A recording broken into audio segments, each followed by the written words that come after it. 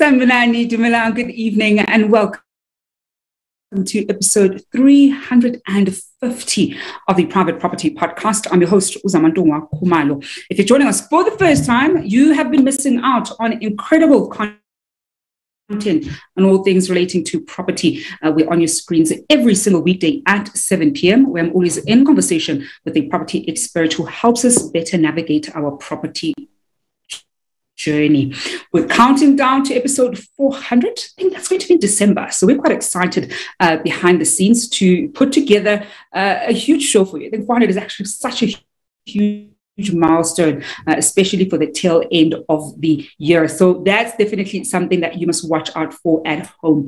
And to all our regular viewers, welcome back. You know how we do it. Every single weekday, you and I have an appointment. Whether you're watching us on Facebook, on YouTube, or on Instagram, I would certainly want to hear from you. You can drop those green hearts down here below and sign the register this evening. And as usual, you know that we're running an incredible competition right here on the show where you stand a chance of walking away with 500 rands in cash. And all you have to do is, of course, comment on that post that we have on our Facebook page, and you stand a chance of walking away with 500 rands in cash. The only catch, you need to be watching us live. So when we call your name, you drop us a text in order to claim your prize. We currently have 500 rands in the money bag. Yesterday's winner did claim their prize. I think it was Bonzo claimed that 1,000 rands that was in the money bag. So this evening, we're going to be giving away 500 rands. And of course, I do hope that you're going to be watching and will be able to claim that money. It is a Tuesday, so you can look forward to Umbali Noko bringing you the farming podcast later on this evening. And she's on your screens every Tuesdays and Thursdays with the Farming Podcast, tackling all things agriculture. I know that they're kickstarting a really great Gardening 101 series. So that's what you can look forward to. If you're like myself, you've got green fingers and you're already growing something in your garden and want some tips and tricks on better handling all things relating to your garden, then that is a show that you do not want to miss out on. And every Mondays and Fridays, Chad brings you the Home Shoppers Show, where he takes us through incredible tours of exquisite properties that you can find on www.privateproperty.co.za. And on Wednesdays, Esther Klassen brings you the First Time Home Buyers Show, where she's always in conversation with people who not only walked that first time home buying journey, but have gone on to grow their property portfolio portfolios from strength to strength. Well, those are the great shows that you can look forward to every single weekday at 8 p.m. Make sure that you follow us across our social media platforms on Facebook, on Twitter, on Instagram, on LinkedIn. We're also, of course, on TikTok. You can follow myself at Zamantungwa_K on Instagram as well as on Twitter. Now, this evening, we're talking about something that we don't usually talk about on the show because we always look at different parts of what we're going to be exploring, but we rarely ever actually explore the big picture. And that is, of course, we're looking at ways to improve the property sector's value chain. And I think more often than not in the show, we deal with different parts of the value chain and helping you at home to even understand how you fit in as a consumer and some of the things you need to know and how you can better manage how you handle your property journey depending on which player you're dealing with in the value chain. But we want to look at ways that we can improve the property value chain. I think far too often we hear about instances where there's certain issues and challenges in a sector, and of course some of those issues and challenges are not broadly in the sector, but they're sometimes at certain parts of the value chain. So I really want to get a better understanding of ways we can improve it. But before we even start there, we're going to explore what do we even mean by value chain, how does the property sector value chain look like, and also what does inclusion and equality look like in property sector value chain. And to help us get a good sense of how we can go about doing this and really understanding, given how we as consumers fit in to the value chain. I'm joined this evening by Tessa Dooms, who is a director at Jasoro Consulting. Tessa, good evening, and thank you so much for joining us. Good evening, Zama. Good evening, everybody. Thank you for having me. I think, Tess, a really great starting point when we look at a topic like this, before we even look at, the granular details, is when we talk about the property sector value chain, what exactly are we referring to? Yeah, so we're talking about a wide range of players in the sector that enable people to either be buyers, sellers, renters, builders in the space. People who are deriving value from property are supported by a wide range of both institutional and, in some cases, a fringe to the sector players who are trying to create enabling environments. Of course, enabling environments because they derive some value from the kind of support that they provide, but also because we recognize that the sector and a sector like property is much like the retail sector in the country, where it's a staple. It's a staple. We forget that property is not a luxury. That one of the basic human rights, for instance, is the right to shelter. And much of the way in which we construct our societies is around the need for property. So it's one of those things that's never going away in terms of its need, and is something that is a fundamental part both of our economic growth as a collective in the country, on the continent, but also about the individual ways in which we live our lives economically, socially, and otherwise. And, Tessa, I think one of the key things with our conversation this evening, before we can even look at ways to improve the property sector's value chain, let's perhaps look at the factors that come into play that leads to a successful value chain. Because I think it's one thing to want to look at areas of improvement, key factors that certainly determine the success of the property value chain. Yeah, I think one of the things that the sector relies on is big, stable institutions, and maybe in some ways is too reliant on them.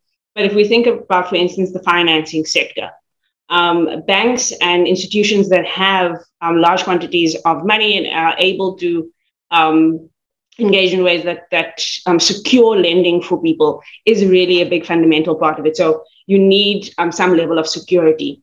The second part of it is actually safety. And I think we forget often that both in terms of our financial safety, but even our physical safety, is a requirement for this sector and this value chain to work, is we need to have checks and balances all the way through a property journey to ensure that there is safety in many parts of the process. And I think finally, there's an element of relationships and trust. a lot of this sector's value chain is dependent on trusting people and building relationships with people. If you think about just the buying and selling of property, if you think about the building of property, we have many horror stories of people who have terrible experiences because of bad actors in the space, selling things that they can't, hiding things when they do sell or buy, or constructing things in ways that are unethical and harmful. And so I think those are some of the more generic markers. And then, and maybe I'll add to that, just issues around knowledge and information. And one of the things about the sector that we do have to have a conversation about is who are the people who broker knowledge in the space, because many people come to the property space as consumers as a once or twice in a lifetime engagement. They don't come in as something that an industry that they're going to engage with multiple times. So they don't have the learning arc that you might have with other industries that you engage with. And so in the short spurts that you are engaged with the industry, you need a lot of knowledge in order to make good decisions. And often there are brokers of that information and that knowledge. There are people whom it is in their best interest for particularly consumers to not have as much knowledge as possible. And so knowledge is, I think, a key driver of success for the value chain, particularly for the customer experience. And, Tessa, I actually love that you mentioned that last bit around the key role that knowledge, particularly for the consumer, plays, and that there are, unfortunately, certain stakeholders within the value chain who would much rather consumers at home don't know about, because then it's easier for them to make the sale and certainly be able to extract whatever funds they were able or wanted to extract from people at home. And I think the other two things, of course, trust and relationship is something that always gets echoed throughout the show, that property is not a solo thing. And often people who started off even from an investment perspective, who started off doing it by themselves, realize that there's a ceiling that you reach when you started off by yourself. And when you really want to grow and scale, you have to, at some point, go at it with people. There's so many different people that you need to form relationships with as much as possible.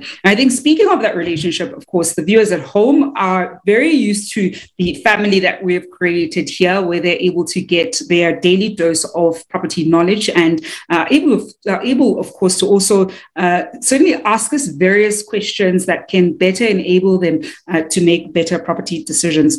And I already see some of the love that we're seeing on our Facebook page from you at home: Andre Pitot, Olivan Govender, Paulina Nkosi, Justin Bartman, Eyetu Mayekiso are watching, and Menzi Butelezi saying that bond protection is a big value add in property value chain. And that is quite a big one. I think some people actually was in a meeting just today who don't know about bond cover and bond protection.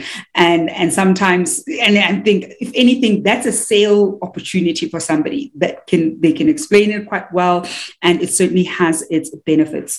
And I think I want to find out from people at home, if where in their property journey did you have issues with? What did you struggle with along in your property journey? Especially because that there are all these different steps.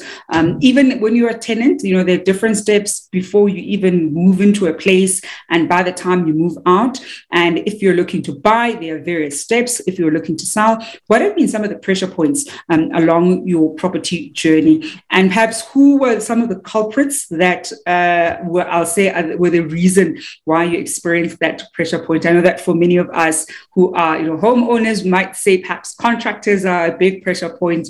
There's always some or other thing that needs to be done, and I feel like everybody has a contractor horror story. So do share with us down here below some of your experience with what have been the pressure points throughout your property journey. And Tessa, speaking of the pressure points, what would you then say have been some of the challenges when it comes to the property sector's value chain that we're still currently facing? Because I think I feel like challenges are just a moving part. What would you say are some of the key challenges that the sector faces?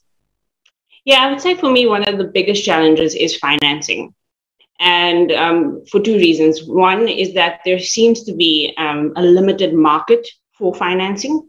And two, it's a very opaque process. You don't really understand, for instance, what the vetting process actually looks like and how you present yourself to a financier, what works in your favor and what doesn't. People kind of blindly just produce documentation, loads of documentation, and then hope for the best. But there's not really a clear explanation about, for instance, if you're unsuccessful, what are the things that made you unsuccessful and what are the things that could make you unsuccessful? I remember in my own just most recent property experience when I was selling a home and buying, looking to buy a new one. A year before I actually made the decision, I thought, let me be a proactive consumer, let me call the bank, let me find out what my status is. And no one was able to help me even just think through conceptually what would make me a good prospective client of the bank or what wouldn't. There was just an inability for the banking system to have people on hand to explain those kinds of things unless and until I was ready to present paperwork and I was ready to get into the process. But you also don't want to get into the process not knowing what your status is. You don't want to get into the process and then be unsuccessful. But besides just the narrowness of the market and the opaqueness, I think that there is a growing need for more people in the space and more players in the space. So we've seen, for instance, a proliferation of what I call mortgage enablers. And this is for both buying and building. But a lot of the mortgage enablers are really not providing as much value into the finance sector. They're more giving us just, here are the comparisons so that you don't have to do the comparative work yourself. And while that's a nice to have, again, it doesn't give you as much information. If we think about some platforms that are now becoming home loan specialists. So you think there are some financial institutions that are becoming home loan specialists, particularly because they're trying to address this thing about it being such an opaque space and trying to provide more information. But where the real innovation lies, I think, is in financiers that are looking to help people invest, that are not just looking to give people money and then don't care what you do with that money afterwards as long as you pay your bond, but are actually thinking about how do we ensure that the person that we're giving money to is able to use this as a live investment. So there are players that are coming up in, for instance, in township and rural areas that are helping with the building of back rooms, the building of low-cost accommodation, micro-developments. And therein lies so many opportunities to help people invest with that money rather than just have a relationship that says, if we give you money, we hope that you give us back. And what happens with your journey is irrelevant to us. Then, of course, you spoke about contractors, and we can talk about the property developer as part of that contract chain. And I mean, recently we've seen the Blythe debacle that's come up, where developers are not just people building buildings. Developers are thinking through a very long lead into that value chain and how they might be able to profit off that value chain for a long time in. So your developer is not just the passive person who builds a building and walks away. They are actually part of, especially if you're buying, for instance, in an estate, or if it's commercial property, that developer is actually part of that journey for the long haul. And you need to understand what your relationship is with the developer you don't actually get to see. The people who actually construct and the whole construction industry, there are so many issues around that industry, around accountability, around price, around regulation. And again, there are ways in which that can go very wrong, but also ways in which that is a gate-kept sector when it comes to particularly bigger developments. And then the final thing that I wanted to highlight is maintenance. The maintenance industry in the property sector is really important. Those contractors that you're going to have to deal with regularly. And I would say in the sector, they're probably the people who get the least attention because we, as people who invest in property or own property, we hope we never have to see them. But that's a pipe dream. And so as a country, I think we're missing out an opportunity in investing in that sector and making sure that people who are operating in that sector, particularly people who are operating in the lower end of the market, are able to get the right kind of qualifications, get the right kind of vetting. These are people who we are paying money, letting into our homes, and they're doing things that we really can't attest for. When the electrician comes in and he says to you, "Oh, Sissy, it's going to cost you 10,000 Rand because there's these 3 things in those 5 places," you can't even interpret what he's saying. It's not like you can say yes or no. And it's going to cost you more money to get a second opinion. So there's an opportunity in that sector, again, to regularize it, but also to make it a lot easier to navigate. So those are some of the things that I think are outside of the traditional thought about the agent, the buyer, the seller, the landlord, the tenant. And I think we're going to explore more of that. I want us to take a quick break, and when we come back, we'll be seeing more of your questions and comments. We want to go to a quick break, see who the potential lucky winner of that 500 Rands that is in the so that they're able to claim that cash before the show ends. Let's see who this evening's lucky winner is.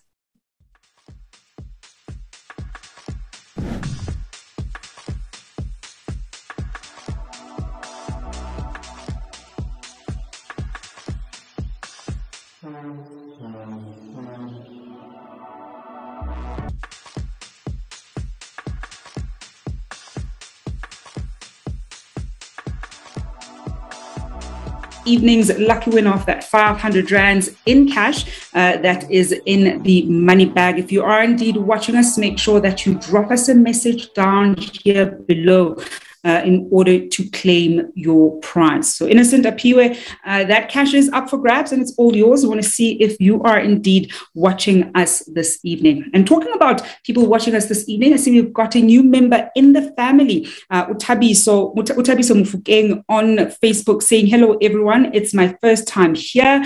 Let's give Utabiso a great private property family welcome. I know that many people absolutely love embracing new members of the family, Tabi. So we do hope that you're going to enjoy your stay with us. We're here every single evening at 7 p.m. tackling various property issues. Then I think one of the big things, of course, this evening that we are tackling is the ways to improve the property sector value chain and really getting a good sense of some of the different players, some of the bottlenecks within the value chain, and then how do we go about slowly improving them. And I'm joined by Tessa Dooms, who's a director at Jasoro Consulting. And I think before the break, Tessa, we covered so well the various players and the opportunities to not just better them, but also better the end product that we as consumers get. Because I think we all already know that fundamentally, almost every stage, regardless of which sector you're in, there is a service that's being provided, but we're almost sometimes not looking at property from a holistic perspective and being able to walk that journey with a consumer and saying, how can we make different steps of your property journey as best as possible, or certainly as easy and pain-free as possible. When we then sort of change gears a bit, so getting a good sense of what the challenges are, how can we then go about making those improvements and making sure that things are slightly more efficient within the value chain holistically? Yeah, I'm going to mention two, and I'm going to start with one that is a bit more top of mind for everyone. And that's the question of relationships within the sector. A lot of times what gives us comfort as consumers in the sector is referrals. The idea that the first person who we have contact with, for instance, the bank, is the one that helps us and refers us to a next player in the step, or the estate agent becomes the next person who refers us to somebody else, and that gives us comfort. And I'd like to call that cold comfort. It's cold comfort because your experience is very limited. And a lot of what's happening in the sector is that relationships are based on proximity, they're based on status, they're based on a lot of things that may not be quality. And so we do need a lot more of kind of objective arbiters and ways that the consumer can become part of the vetting process for who they're dealing with, and who they're engaging with. So when you're thinking about who your attorneys are going to be, right now, most people get given attorneys, get stuck with attorneys without having any of choice, any way of vetting that, because there's a relationship between the real estate company and that particular firm. That relationship may make it easier for those players to interact with each other, but it may not necessarily provide the best customer experience. And we've taken away a lot of the agency from the customer to be able to choose. And so we need platforms, we need to use tech better, we need government regulation that opens up the ability for the consumer to have much better understanding of what quality looks like in the space, what is a good versus a bad interlocutor to be dealing with, and then to be able to do comparisons that the customer themselves can engage with. And then the second one is, I think, a little bit more tricky to deal with. But it's really a question about how the space opens up and becomes more inclusive, and how it becomes less about a big money industry. Because right now in South Africa particularly, property is a big money game. And so there are a lot of people who are engaging informally in the property sector in this country, because at a certain threshold, that's when the institutions start looking at you as legitimate.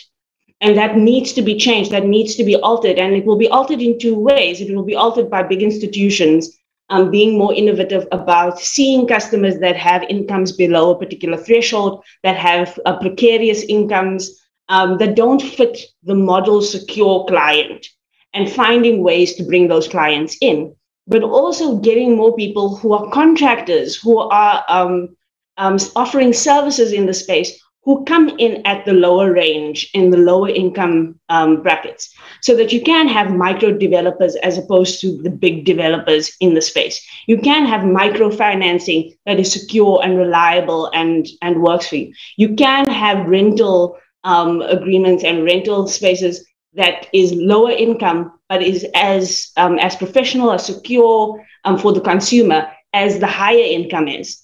And I mean, one of the examples that I recently came across, just in terms of this inclusivity idea, was if somebody is going to be a renter, the idea of how much it requires from that person in order to prove that they are legitimate and they will be able to pay.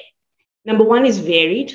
So from one agent to another, there are different things that you're going to need to present, but it's also very subjective. And so as a consumer, there's so little control that you have in that space, and proving your income and proving things in ways that may be completely subjective and based on things that have nothing to do actually with the transaction. Things like race, things like gender, things like class are playing a role in the sector still, because there's so much subjectivity around who's included and who's excluded. And those are the kind of things that we can, I think, take into other parts of the sector as well. But I think there needs to be a more inclusive look at the sector. How do we bring people in so that we open up who can participate in the market, but we also open up in terms of regulation so that people are not discriminated against unfairly. Mm-hmm. Tessa, you were mentioning how currently, as it is, property is a big money, sector. And I'm keen to hear from you what kind of changes we can put in place in the value chain that can, on the one hand, increase revenue, because the reality is, businesses are there to make money and make a profit. As you say, I think it's one of those things where sometimes the barrier of entry can be very high. We know that there are different players who sort of play at different, relatively smaller levels. So how can we almost go about, increasing revenue, but lower the cost, particularly to the consumer? Yeah, I used the phrase the other day about mainstreaming the marginal. Our country gets very fixated on the parts of our industries and our sectors that are most formalized. And our idea of growing and developing a sector is that we must get everybody up to a certain level. And that level is still determined a lot by a certain income level and certain cost. And for me, it's about flipping it over. It's about making the things that are happening at lower thresholds of income, that are happening in areas that are not seen right now as suitable, the most suitable for property, the priority, and really seeing how we start to work in those areas, work with those income groups. And I often think about banks, and I've had conversations with home loan departments of banks saying to them, you're missing out on a lot of people who could be bringing a lot of money into your bank because you're not being creative and innovative about inclusivity. You're not thinking about how you're housing the nation. You're thinking about a very old model of how you actually get people in. And there are models around the world that are becoming more inclusive and are not as onerous. I think one of the things that I've been hopping on and I've seen in other African countries is making the time period that people pay for their either home loans for buying or for building shorter. Rethinking the ways in which interest is calculated and how all of that evolves. Rethinking even the kind of the costs, the unseen costs, and how those are regulated. Again, right now, it's sight unseen for the consumer. So I think there are certainly ways that we can look at models around the world, low-cost income models in various European countries and in America have a lot of promise and opportunity for us to think differently about who gets included in the space. And I think that would go a long way. But I think, again, going back to the earlier issue around knowledge, for me, one of the lowest hanging fruits in this space is the space that you guys are trying to fill, which is this knowledge gap. And I've been working with a small financier and trying to just map out one business that's in the sector and make it a simpler process for somebody to engage. And so that they have sight of the entire value chain just in one business. It can be very complicated. And so we do need knowledge brokers in the space that are almost agnostic to the business. Somebody needs to be kind of the consultant of the property industry. Somebody who's here to teach, to provide information, that doesn't have a horse in your property race, right? So they don't have, if you buy X, then I get Y. There needs to be somebody who's more neutral than that so that you don't feel like you're getting pushed in different directions. But the knowledge gaps are way too big across the sector. And as people pass through and go through different interlocutors, they almost need mentorship. They almost need somebody whose sole interest is to provide you with the best possible experience and take you through the chain. And I think there are platforms that are really primed for it, and it could work really well to shift in that direction. But we definitely need a knowledge shift in the sector so that people can have sight of the full process and can take their agency back in making informed choices rather than forced choices based on circumstance and finances.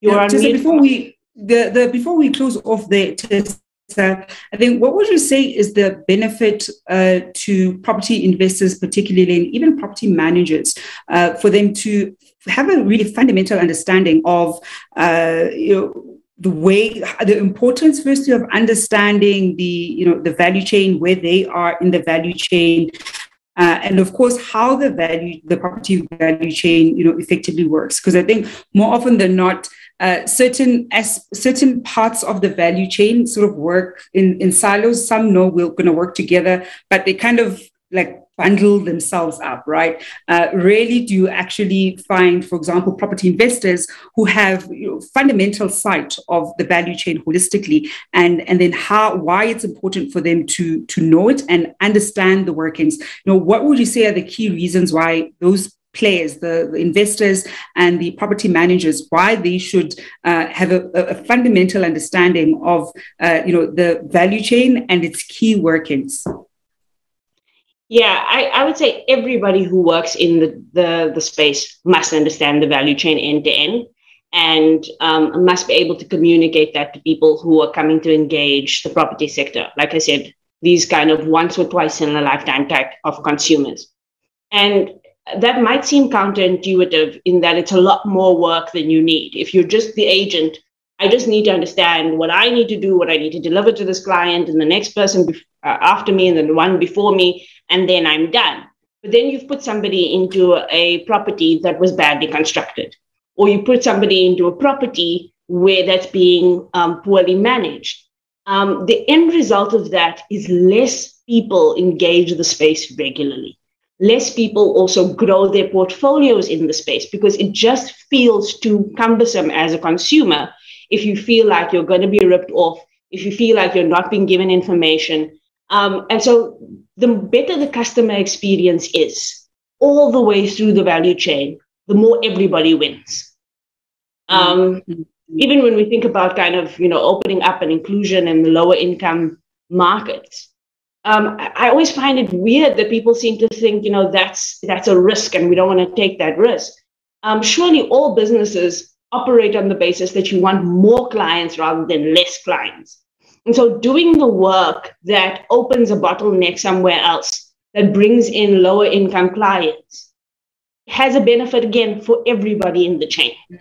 And it may require adjustment, it may require innovation, but when has an industry ever failed because it innovated? And I want to challenge the property sector in South Africa, particularly, to ask themselves, when last have we fundamentally innovated or brought innovation into the sector? And why is there kind of a hesitance around that innovation? Where does that reluctance come from? Because ultimately you want more customers, you want more consumers, and there are too many people who are gun shy about the property sector. Too many people who are renting when they could buy. People were just like, I will stay in the renter thing for the rest of my life.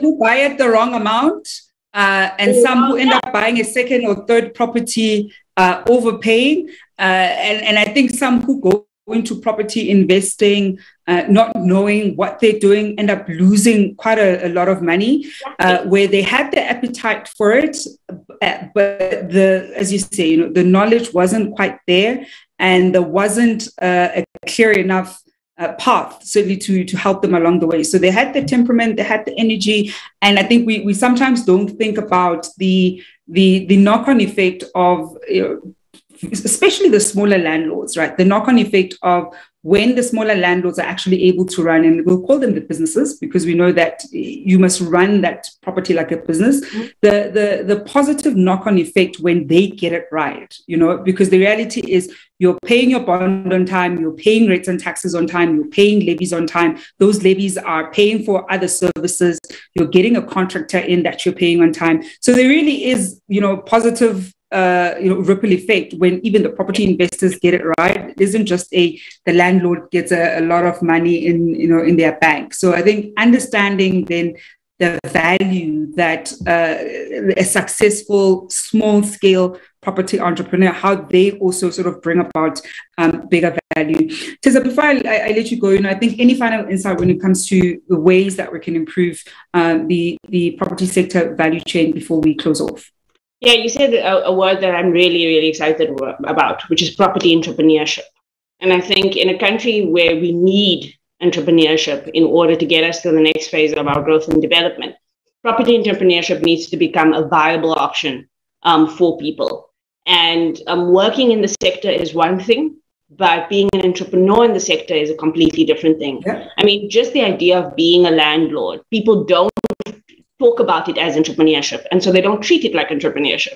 They, this kind of, I'm going to be a landlord, but I'm going to hire company X to do this on my behalf because, I'm not inclined that way. I think we need to just break that. We need to break the idea that this is not a space for entrepreneurship, not, of course, only in the buying and selling and renting space, but again, across the value chain, in the maintenance space. There's some property entrepreneurship that needs to happen in that space. In the construction space, property entrepreneurship must be encouraged. The way in which, for instance, government tenders and big contractors are given out needs to be about looking at who's the entrepreneurs and people coming up in the space, and not only, the big guys that we've known all the time. In the financing sector, there are property entrepreneurs in that sector. I want to see more property entrepreneurship because I think it will, again, benefit the entire value chain. And ultimately, the customer gets a better experience. The more choice they have, and the more people they have that are motivated in the space to actually compete for giving the customer a good experience. Tess, I think that's a great place to leave it at this evening. Thank you so much for joining us on the show. Thank you for having me. And that is Tessa Dooms, who's a director at Jasoro Consulting, wrapping up the Tuesday edition of the Private Property Podcast with myself, Khumalo. Unfortunately, Innocent Apiwe did not claim that 500 Rand, so we're having a rollover. So tomorrow evening, it's going to be 1,000 Rands that is in the money bag. Well, it's my time to sign off. Mbalinoko is going to be bringing you the Farming Podcast at 8 p.m. I'll be back on your screens tomorrow at 7 p.m. Until then, hoping you're staying home and staying safe.